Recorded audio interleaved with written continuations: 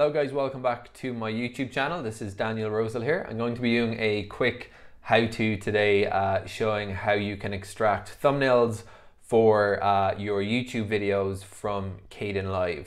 So, if you're doing thumbnails now, firstly, I'm by no means a thumbnail master. Most of my thumbnails up to now have been at best mediocre. I think I'm slowly getting better.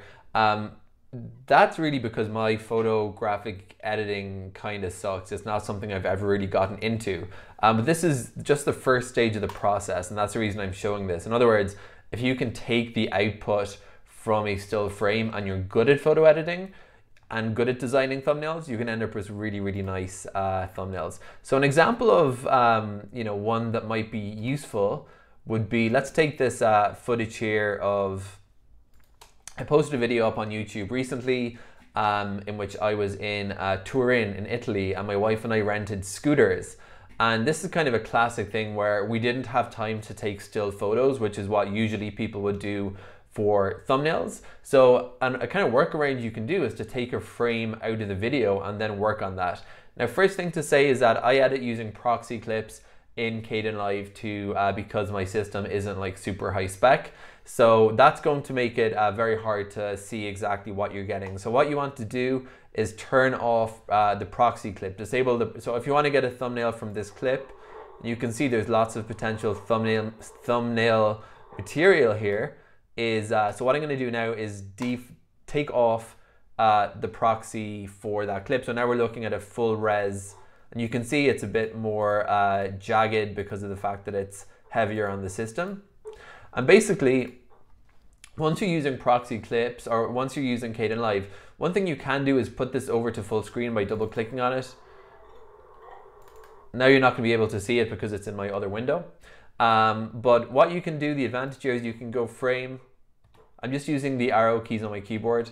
Frame, frame, frame, frame, frame, frame, frame, frame, frame. So if there's a frame that has like motion blur, then you can just go to the next frame and maybe there's no motion blur. So what I tend to do is my typical workflow is I'll just kind of skim through the video like this, and I'll look for a few potential thumbnail options. Maybe like here, going through the trees is kind of interesting. And you can see like this is a blurry frame, right? Blurry frame, but here's a frame that doesn't look too blurry to me. So then what you want to do is right click on the photo preview and click on extract frame. Now I have a folder on my desktop called thumbnails, and what I'll sometimes do is extract a few different frames so that I have a few different candidates. So let's call this Torino scooter thumbnail options. It's a bit longer than I expected. And you know what I mean? You can just call this one, and we can like scrub through it a bit more. That was kind of interesting with the bus there.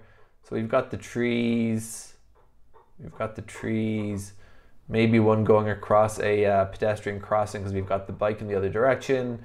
Now again, if you're a photo editing whiz, you can see these frames are kind of dark, but you can really touch them up and get really nice thumbnails.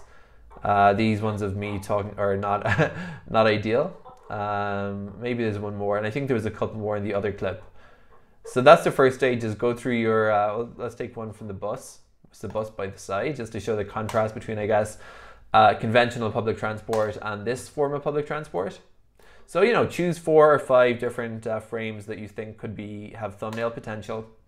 Then I'm going to go into GIMP, photo editor, and you can just go into your, where are we? Thumbnails, Torino, and you can just open them and work on them. And the good thing about these is that they're going to be in 1920 by 1080, so they're already in the right aspect ratio, they're already in the right resolution. Well, they're actually a little bit too big for, so you might have to downscale these firstly to 1280, and that's going to get you by 720 if you keep the aspect ratio locked. And then you can do your thing, and this is where I'm saying I'm falling down because I'm not really an image editor or good at it. But I think this is a good workflow that if you are good at this process, you can scan through your videos, pick out a few really exceptional frames in it, and then work on them in an image editor to get yourself some really good thumbnails for your YouTube videos.